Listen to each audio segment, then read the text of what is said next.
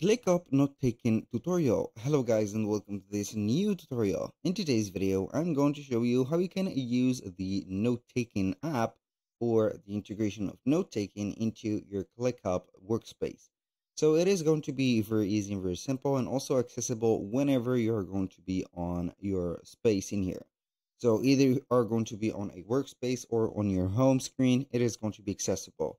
So all we need to do is to head over the header of our ClickUp, click on the quick more actions or quick actions menu, and then you're going to see, as you can see, some pinned right there apps. So the pinned apps is going to be here as stock. So you can see that we have a notepad. Click on the notepad and you're going to find it in here. So we are going to click on create note or a new note, and then you can have the notepad.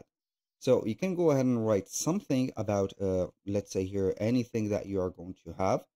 And if you're going to change, for example, the board or the workspace or the page, it is going to be loaded, not gone. So this is something very important in here. You can have notes or regular notes into the notepad. And also you can have some comments by typing slash. So you're going to have here some comment suggestions and also everything that you have been mentioning. So you can have, for example, a text color as a red text color, and then you're going to have the note set up just like that. So for the text, you can go ahead and modify the text and whatever you want. You can also get the assistant or the AI assistant from the ClickUp, and also you can go ahead and ask it. It is going to be called Brain. You can ask it to edit or write something. For example, you are going to have something that you are going to put, so for example, some improving for writings, continue writings, and translating, for example, like that. You can go ahead and type in that, and then you're going to have it. So aside from that, it is going to be very crucial to have your specific note, and not to mention that you can go ahead and convert it into a task, convert into a doc, and also you can go ahead and archive it. So this is going to be very crucial. Do not forget also that you can print the note. You can have the history of the notes, convert to task from here, or convert it from here by clicking on the doc plus. So now how we can use basically the notepad or the note taking integration in here. Basically, if you're going to head over your project or your workspace from here, you can go ahead and head over it, and then you're going to navigate through the tasks, maybe, or the lists, or whatever you have. So I'm going to give you here an example. I'm going to head over my favorite workspace, which is going to be maybe the ticket system. We're going to have a visit to the customer support. You can see that we have here some tasks that we have created, and some of them have a due date and some of them have not. The priority is only set up for only one. So for the status, as you can see, of the start date of this one, it is going to be 5 days ago, and the due date is normally near. So basically the task, or the, as you can see here, the status of this specific right there task is not going well. So what are we going to do? I'm going to head over here. So we are going to have a note about it. So where is it? I'm going to have it just like that. Normally it is going to be in here. So preparing, where is it? It is going to be right there. So what can I do in here is to open up the quick action menu, have the notepad out, and we're going to type in the date maybe of the note, and then we can start writing about it. For example, we have a problem, or we have a stock, maybe this is better, stock task in the, let's say here, a space of, in this space, we are going to mention the space of ticket system, for example, like that. We're going to put here a comma. Where is it exactly?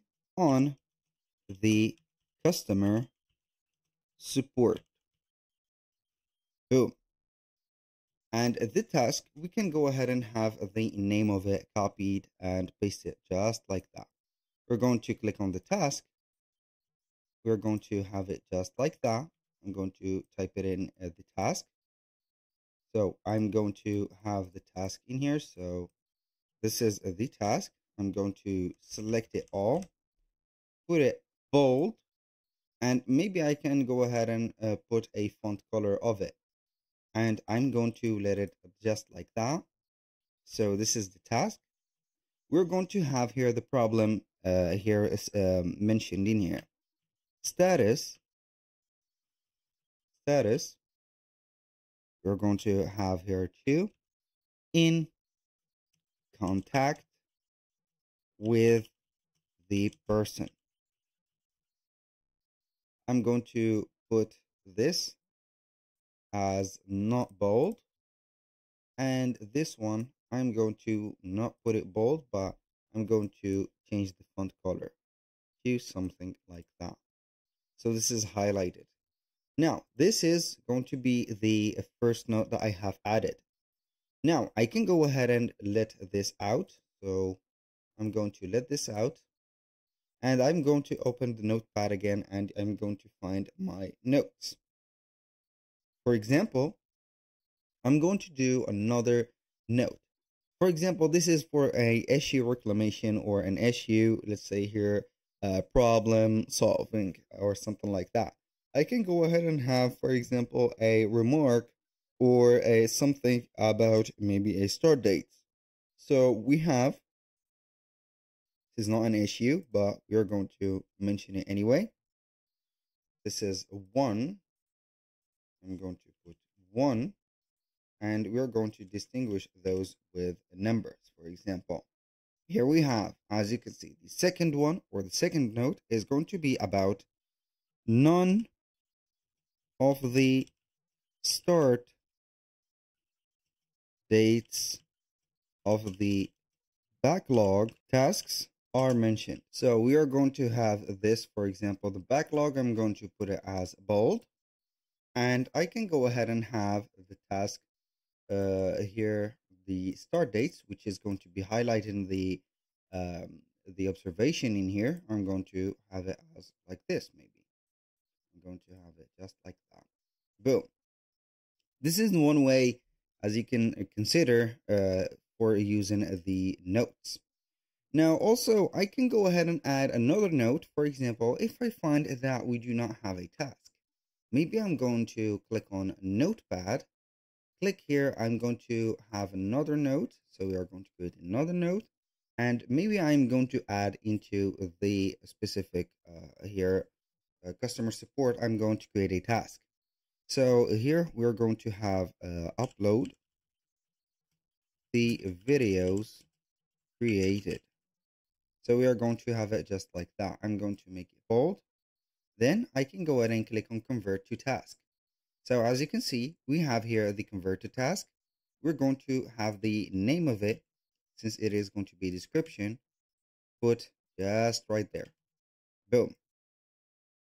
Now we can go ahead and have the status. For example, I'm going to have the maybe solution closed, resolved on the backlog. We are going to add it to the backlog. You can go ahead and have the assignee.